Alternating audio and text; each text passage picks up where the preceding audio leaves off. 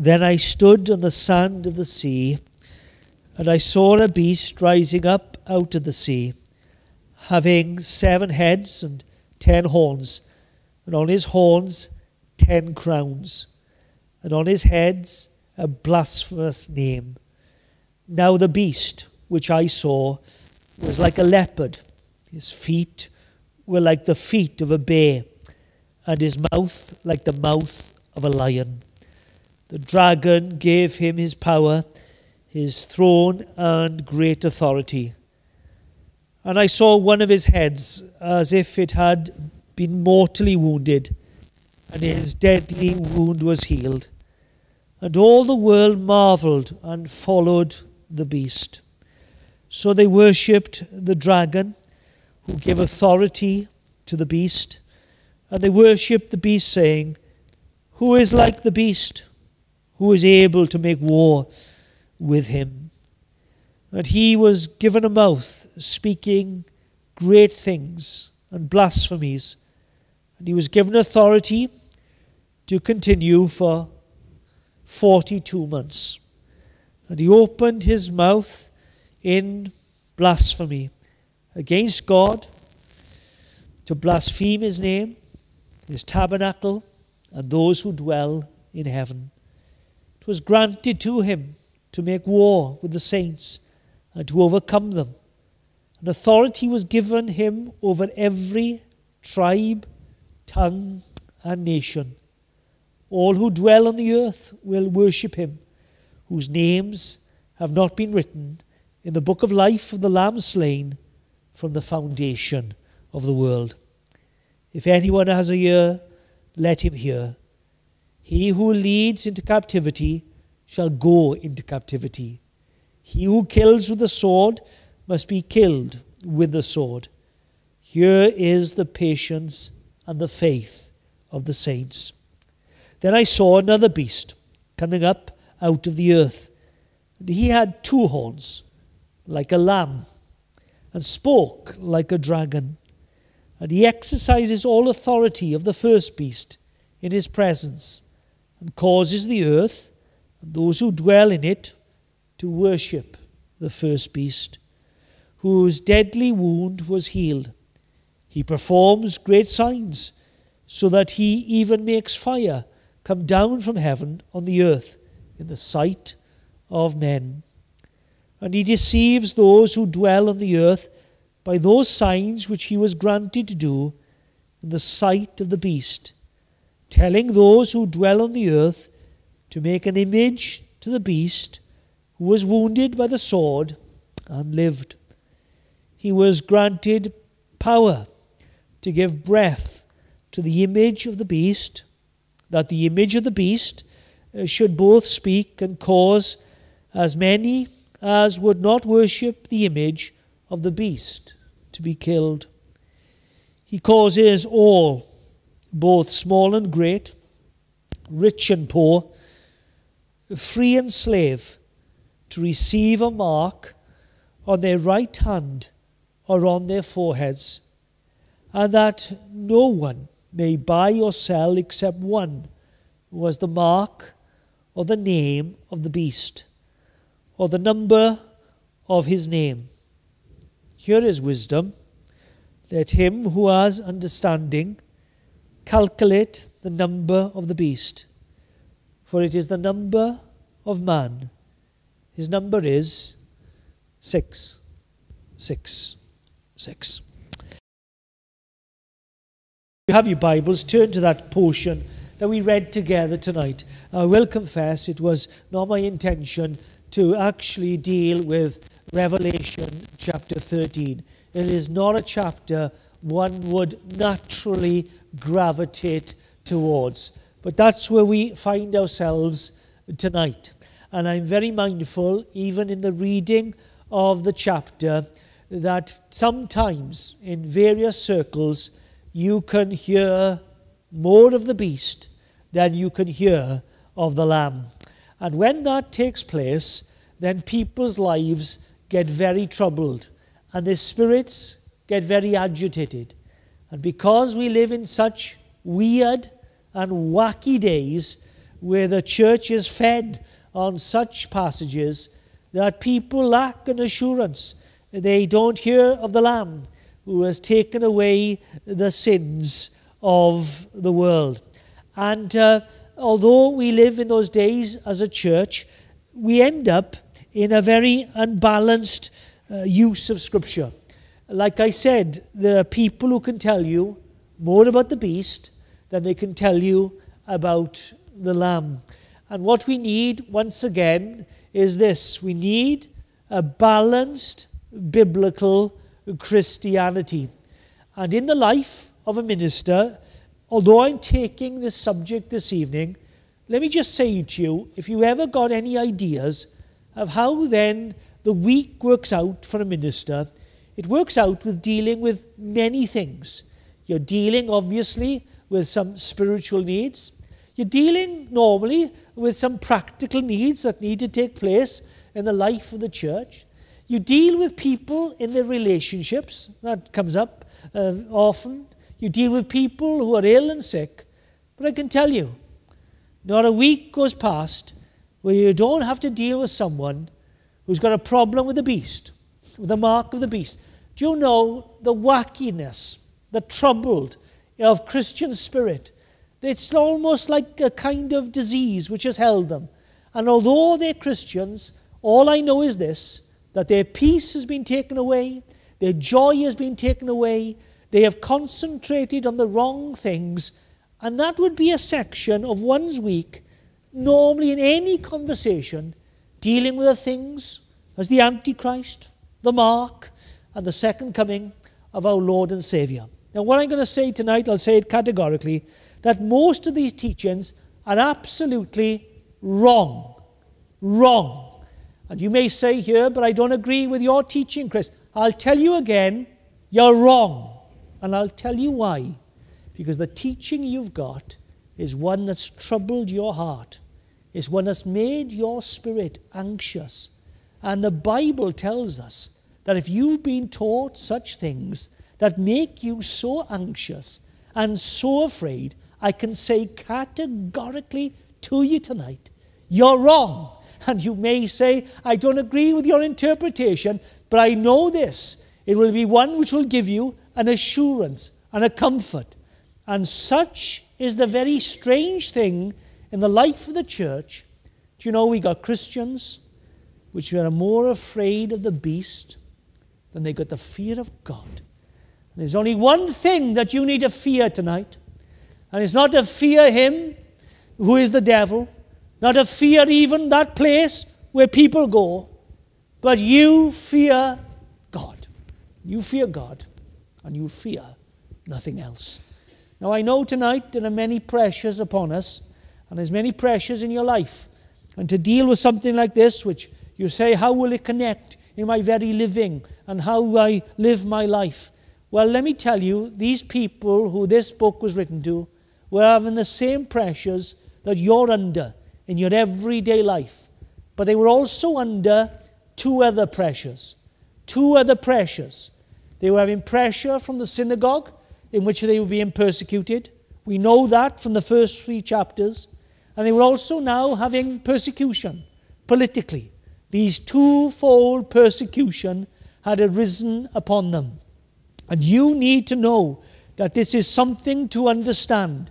That when we deal now with the beast, in the verse 18, he was wisdom, let him who has understanding calculate then the number. It's the number of man. And what we'll do tonight is simply this. I want to take a panoramic view, a skyscraper view of this chapter. Then we're going to look at just 1 or 2 details. And then I want to show you, for anyone here this evening, because the only answer to such a creature tonight is that your name is written in the Lamb's Book of Life.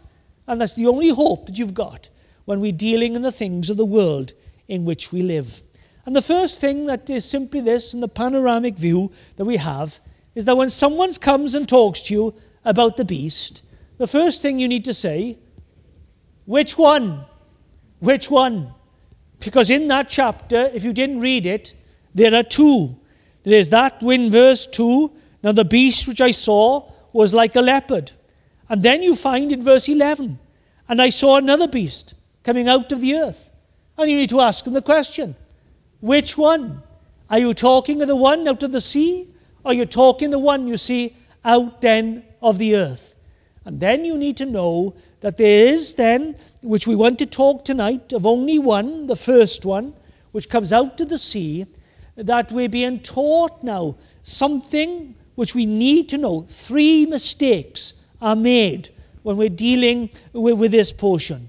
And the first is this, that the big mistake that people make is the denial of such a creature. I want to put that to you, that when you come and you read and you've heard what's been read tonight and you go home, you can say that such a creature does not exist. But the Bible tells us there is such a creature. And what we're told here in God's word, but such is the world in which we live. Because people, you can believe almost anything today. You can be what is called a spiritual person. And it's kind of a fad these days to be a spiritual person. You know, I got someone who has a spiritual intuition. And you can believe anything you want spiritually, except there's one reality. There is such a creature as the dragon and the beast. And when you read chapter 12 and chapter 13, you've got before us that unholy trinity of the dragon and the 2 beasts. He is only ever aping the things of God. But I assure you tonight, you can believe whatever you want about God. You can believe all you want about Jesus Christ. And you can believe all those right things. And you can believe about the Bible and about the way of salvation. But tell people that you believe in such a creature who is evil and fiendish. And such one that you find here. And I'll tell you that's where it stops. I remember that many years ago. They'll accept everything else about this. But when the Lord Jesus Christ came into this world, remember that when he came into this world, he came into the world to destroy the works of the evil one.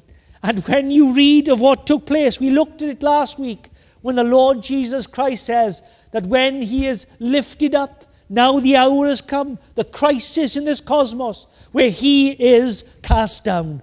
And you read that great, wonderful work of Calvary. Let me tell you about Calvary. Calvary is the place where Jesus died for your sins. But that moment when Jesus died for your sins, so was that power of the dragon cast down. Remember that? Cast down. And so it is, there is a creature, and he is called the beast. And then secondly, it's another mistake that we make. And it's the fact then that you may believe in such a creature, but people make fun, don't they, of that creature. He's someone who is dressed in red. He's got his fork. He's got his 2 horns. He's Old Nick, and he's up to his little tricks. They have no idea of what is spoken of here. There's a beast which comes out of the sea, and it is fiendish, and it is horrible, and it is powerful. And as you read here, just for an example, he is like the dragon. Chapter 12, verse 3, and another sign appeared in heaven, a great fiery dragon, and he having 7 heads and 10 horns and 7 diamonds. Now look at that in verse 1 of chapter 13, having 7 heads and 10 horns, and on his horns 10 crowns. And this great creature is one of power. He's got thrones. He's been given authority. And he's one now who is complete and perfect in that kind of power which is given to him. And the third mistake that people make when they talk about the beast, and here's the big one, and you need to grasp it, is that we're being told that he comes out of the sea. He comes out of the sea and he comes out of the earth. Because we're dealing now, are we not? Remember what happened in chapter 12 and verse 12. Rejoice, O heavens, but woe to the inhabitants of the earth and the sea. For the devil has come down to you, having great wrath, because he knows that he has a short time. And the reality we've got here is this, is that we're being told now of the sphere in which now the devil is at work. And remember now, he is not just working in the things, listen carefully, in the heavenly realms. He is working in this earth. It is a work which is carried out here upon planet Earth. And not only that, he who has understanding knows the number of the beast. It's the number of man. And he's working with the authorities and the powers and the principalities. And when we speak of that in Ephesians chapter 6 and verse 12, and we stand not against principalities and powers and those heavenly beings, you must understand that it comes even that within this very world in which we live. Now I want you to know that because we're living in wacky days, where people have got their ideas of their spiritual warfare. I've told you many times they must have read a book. And of course, when you read these kind of things, we need to come against the powers. And many years ago, there was a joint prayer meeting in the town. What we need to do is come against the powers. Let's get down to the castle. It was a stronghold of power. Let's go down to the courthouse. It's a place of law, power. Let's go to the town hall, place where decisions are made, power. And people then come and they walk around and they make these kind of great prayers coming against the powers. Wake up, wake up. The number of the beast is the number of man. And if you want to find him, he's always found in man. No, he works out his work in the things of man and humanity. When the Lord Jesus Christ came in this earth, every time he was confronted with the devil apart from the wilderness, where was it found? It was found in men and in women. And when the Lord Jesus Christ came and he dealt with the things of evil in this world, in those what was against him, remember what he says to Pilate. He says, I got power to put you to death. No power unless it's been given to you. What he said to those religious leaders, you're of the father, the devil. When that day and that night came, it says that Satan entered in to then Judas, and he works. Do you know the number of the beast, don't you? It's the number of man. And he does his work and he finds it. But you need to understand, I know I haven't planned to say this, but look, he's in places, as we know, of powers and of rule and of 10 horns and as he has here, and 7 heads and 10 horns. He is powerful.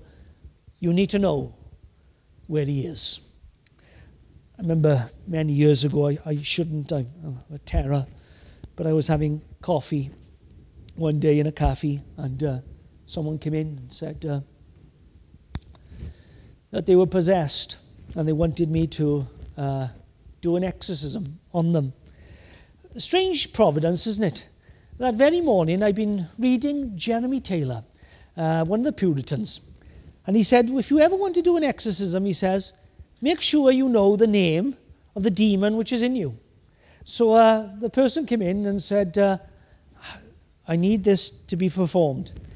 And I said, well, before I can do that, I said, I need the name. Come back to me when you find the name. About 3 days after, he came back, was in the cafe again, and there he was. He said, I've got the name. I said, what name is it? He says, it's Beelzebub. I said, I tell you what, we got a big one. We got a big one. Do you know what I think? I said, we've got the prince of demons. And you're telling me that the prince of demons is living in a 1-bedroom flat down the bottom of Narberth. You've got the wrong name. Come back and give me another name. Because here you've got a beast, and he works in the powers and places of authority and places in high places. You've got to know of where he operates. And then I just want to say now, just, to focus a little bit more on what then we're told, just to take a few things so you understand. In verse then 13, chapter 13, verse 1, and I stood on the sand of the sea, And I saw the beast rising up out of the sea, having 10 heads and 10 horns, and on the horns the 10 crowns, and on his heads a blasphemous name. Now look at verse 2, what he was like. A leopard he had the feet of, and of a bear, and the mouth of a lion. Now you know that Scripture interprets Scripture, does it not? And that should actually take you way back to even Daniel chapter 7, where Daniel has a vision, does he not? There it is on his vision, verse 2, and the 4 winds of heaven were stirring the great sea, and the 4 beasts came out of the sea, each different from each other. There was the leopard, there was the bear, there was the lion, there was this awful creature. And you know and we know that every one of those creatures represented the great powers which were on this earth, of Babylon and Persia and of Greek and of Romans. We're dealing now with powers and of principalities, those which are in authority in the very things of this earth. Someone has said, and it's a very good thing, when you read Romans chapter 13, make sure you always read it with Revelation chapter 13. Now here it is. Let every soul be subject to the governing authority. For there is no authority except from God. And authorities exist, are appointed by God. And so it is, you know, that God has set upon these places. But in this world in which we live, there are those which have come against the church. And you find it there then in verse 2. And the dragon gave him his power, his throne, and his great authority. And so it is, we're being told, of where he is working and seated. Just for you to know that, because the government and powers have not always been helpful in the life of the church. Look at church history. Look at it across the world. And the greatest slayers and persecutors, and the beast comes out of the sea. And he has been there, as we read. Look now in verse 3. And I saw one of his heads as if he'd been mortally wounded, and his deadly wound was healed. And of all the world marveled and followed the beast. And in this very place in which we now live, in this world, you see, you find that there's been a wound which is given to him. Now these people were being persecuted by the authorities, by those of Rome on the 7 hills with all its power. But throughout the time, there's been that where the kingdom of darkness has been plundered. There's been a wound which has been given to it. And throughout the history of this very world, you will find that there have been moments and times where the church has known what it is to triumph. Actually, I wrote this little down from our catechism, from the Heidelberg. When we pray that thy kingdom come, we're asking for the advancement of the cause of Christ. We pray that thy kingdom come, that destroy the works of the devil, every power that exalts against you, and all the wicked devices formed against your holy word. That's a prayer we pray. And you know, in the history of this continent of Europe, could you ever have imagined it, where this continent, the powers of Rome, became a Christian continent? And the gospel came, and there was power, and there was a deadly wound to those which were in authority. And there was a day where the church was strong and triumphed. Look, we don't live in that day anymore. This continent is gone. You could never have believed that we came to such a secular place. But it happens. There's a story which took place here in Bethesda over 100 years ago. There was a traveller which came in to this church, and there was a baptism on that night. And as he wrote in his diary, he wrote this, knowing that people were testifying to the Lord Jesus Christ. He said, the enemy cowered that night. It was a day of prosperity for the gospel in the town of Narberth. That was 100 years ago, not now. There was a time in this nation which this nation knew of triumph and revival which took place. Not now. And you must understand that, because there comes that moment where this which we live in, the liberties we've enjoyed, the freedoms we've known, the things which have taken place, but once again, the secular powers which have been all over this world, persecuting the church this night in Iran, persecuting the church in China this night, persecuting there in North Korea. And when you come and you think of the great persecutions, look, this was for the reason. Verse 4, and they worshipped the dragon who gave authority to the beast. And they worshipped the beast, saying, who is like the beast and who is able to make war with him? And there is something which happens in this world in which we live. That's the world we live in, where we're being told to worship, to submit to the powers and authorities, where they're laws which are contrary to the things of God, and the decrees that they pass. And this is powerful. And who can stand against it? Now, these knew of that. They were there on that day, and they had to come to a place and say, Caesar is Lord. And that's why it says, whoever says that Jesus is Lord, they shall be saved, and would not bow the knee even to Caesar. Now, you don't understand how perhaps powerful these governments and people who are in authority, they really are. I don't know if you've ever read about the Second World War, perhaps you have, but the effect on people like you and me, how a nation was swept. Hi Hitler, hi Hitler. You're not thinking of the SS, not thinking of those even in the government, of the very common people and the things that they did, that they could never have imagined themselves doing. Such was the pressure which was upon them. And who can stand? You think of Russia and the great big country that it is. And for 70 years there was a Soviet Union.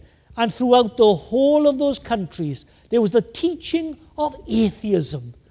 And they worshipped. And if you don't worship God, you're going to have to worship that state and worship those which are above you, until the very place, and I don't know if you've seen it, that when Stalin was in his prime, the person was too scared even to stop clapping. And the first one that stopped clapping was sent to the Gulag. And they were scared because they had to worship. And who can stand against such a foe? And this is how they do it. This is how it comes. You're being told of what happens. See, the devil has been cast down to this earth. He has risen now from the sea, from the tumult, from the things of this world, the restlessness of man. He's been given these authorities and powers and thrones. And then we're told this, that they would worship him. But verse 5, by his mouth, great blasphemies. He was given authority to continue for 42 months. Always mark that down. 42 months. Throughout the book of Revelation, the interpretation comes to you from the book of Daniel. 42 months, 42 days. It's that 3.5. It's the period of time from the Lord Jesus Christ coming on this earth to his coming again. And what he says, he'll do it by your mouth. Now, you may think that we are living in this little country and there's no guns pointed to our head. Look, the very things that we're being told, the very things our children are being taught, the things which are shown on the TV, the propaganda which is right before our eyes of lifestyles which are absolutely contrary, not only to biblical law, but to natural law, which God has put in. And there you find that children from the age of 3, through the very books that they're reading in school and the things that they're seeing and the media, and he does it through those words. He does it through ideologies. He does it through the thinking and philosophies of men. He does it by captivating your mind. He does it with words. And so we're told here is that this beast, he comes and he has those words, and so it is that he's there to continue, and he does blaspheme, doesn't he? In verse 6, the blasphemy against God, and the blasphemy against his tabernacle, and those who dwell in heaven. All that you're holding today, the blasphemy, which is against God, against Jesus Christ, against the one who came into this world and who is God, and against then that which of his people. Do you not understand that when you watch your TV programs and you listen to people on the street, how many times in a week is the name of Jesus Christ blasphemed? It's regular, isn't it? It's all the time. You know, I'm just waiting for the day when someone on Coronation Street says, "Oh, Mohammed, what a place there will be." Or the day will come when someone on the radio will say, "Oh, Buddha." I wish someone would say something like that. No, never a mention of such a name. Never a mention of those things. But they'll tell you of Christ. And they'll talk of the name of Jesus. And they'll take his name in vain. And it's the blasphemy which is against then God. And so you come and you live, don't you, in this world of what it is. And so he tells us it's these powers, and they're given powers. Powers in the media, powers in the arts, powers in the banking systems, powers there in rulers. And through their teachings, they are teaching you and they're teaching others, and they're wanting to worship, bringing that to the worship of the beast. Now look in verse 7 and verse 8. Every single one of you tonight is going to be affected by the beast. There is no one here tonight, whether you're a Christian or not a Christian, who's not going to be affected by the sheer influence. Do you understand? The number of the beast, what is it? The number of man. Number of man. That's what you're being told. That from where we live, from what's taking place in this world, everyone's affected. Now in verse 7, he comes and he makes war, special war, which is against his church and against then the saints. And you know that because he wants to overcome them. But there is those who overcome. And the person who is a Christian is the person who needs to overcome. But look in verse 7. And authority was given to him over every tribe and tongue and nation. Mark that down. Because if there's anyone who's not a Christian tonight and who has not given their heart to the Lord Jesus Christ, every single one is under his authority. And everyone, you see, will worship him. You know, you're living in a world where there are people who say, but I'm not clicked in to this world. I don't follow the mainstream media. I'm listening to other news. I'm not following the fake news. And these people, they stand, don't they, a bit outside of the natural kind of normal, middle class kind of ideas of what life should be. They've got alternative lifestyles, and they've made sure that they're not going with the flow. And they'll tell you, I'm an anti-vaxxer, and they'll stand on that, and whatever it may be. And then they don't have their children in schools, just as well in these days, by the way, but they take them from society. They want to go and live in a certain place, draw themselves away from the world. These people who say, I've got my eyes open to what's taking place, of the powers. Listen carefully.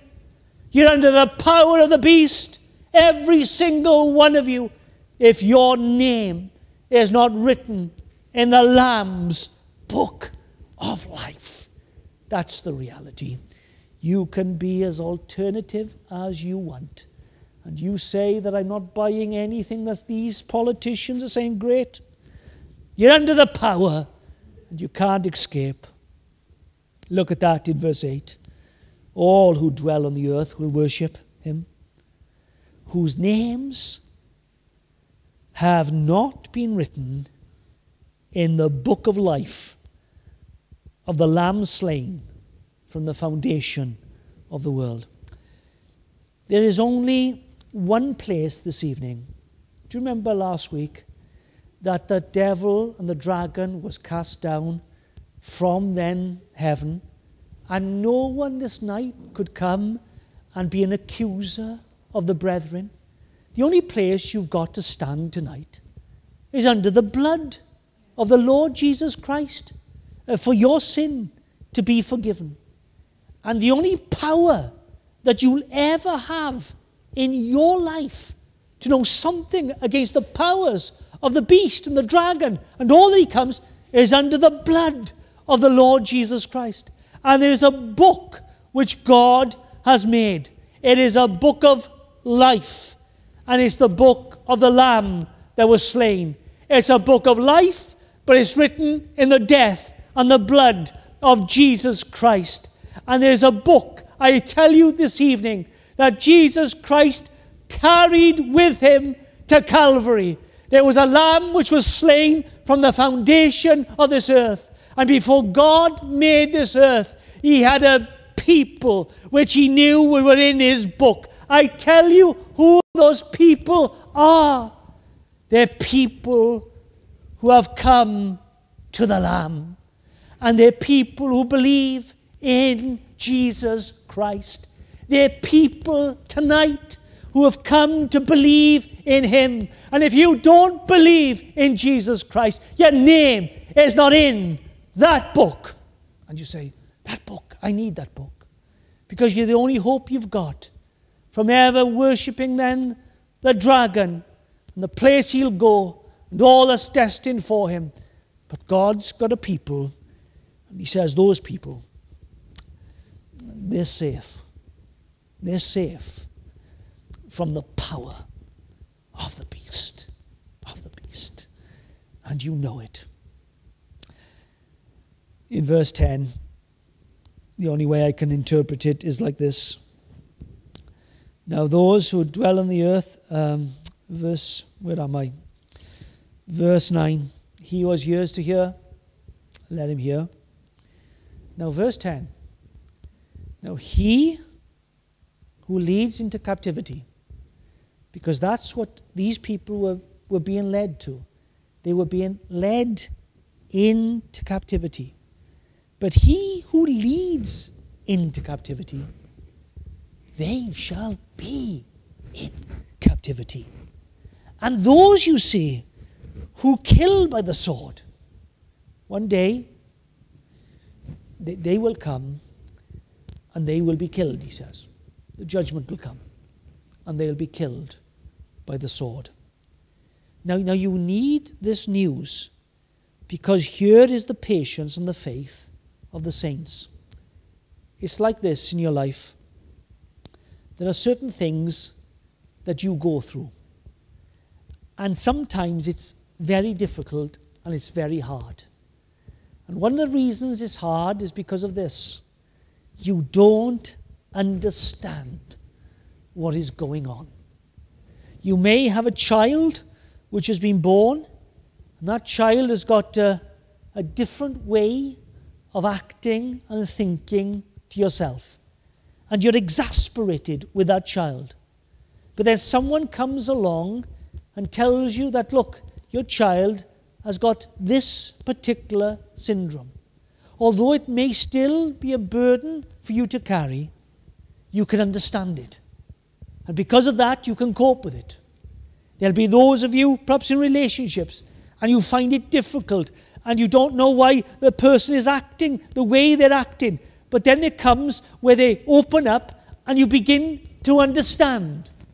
And that's what you've got here. He says, this world in which we live this very night is a world, you see, which is contrary And it's the world, you see, which is against the very things of God. And it's a world which is going to persecute God's church. And there's pressures upon us. And who can stand? That's why everyone who goes into government wanting to do good, somehow many of them fall, don't they? Because of the power of pride and of wealth and of whatever else it may be. There'll be that of the church, be very careful of the church, which joins itself with such secular powers. Billy Graham, at the end of his life, despaired of the fact that he had joined himself with that political elite. You come to a place where those of all good intentions, of those in power to make things better, have made things desperately worse. And that's why tonight it is that even if you were to give power to someone just in a little organization, it just takes hold. Because there's another spirit which is abroad, and it comes out to the sea, and it's of man. And if you've got that here to here, this is the patience and the endurance of the faith of the saints. And we're living at this time, aren't we? We're living a time not of strength, but of great weakness. But you've got patience, because you know that that's the time that we live through. And you trust in him, and you believe in him, and he'll carry you through. You need to know the power of the Lamb.